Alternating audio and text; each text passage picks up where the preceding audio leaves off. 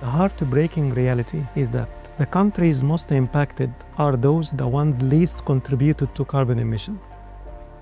I'm Izzi, chatting with Hisham about the climate crisis and the crucial role finance plays and how students can get involved. So would you like to tell us a bit about what you've been working on for this report?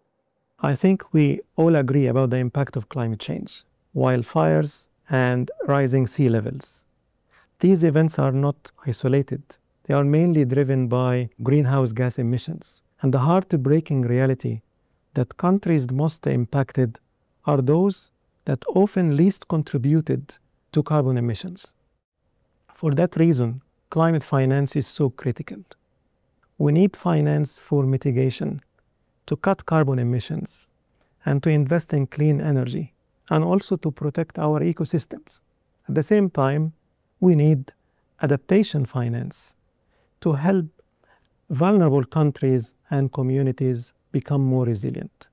In that sense, my research focuses mainly on understanding the motivation and behavior of individuals and institutions and why they do invest or not in green and innovative financial products. It is about turning concern into responsible investment. And how can students get involved? For you, students, you are the future, and you have a unique opportunity to lead the change and to create impact by exploring more about sustainable finance. What does it mean?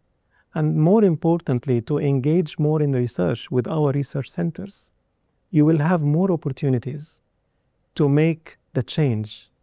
And this simply is not about money. It is about hope, justice, and survival. Find out more about the university's work in climate change and sustainability.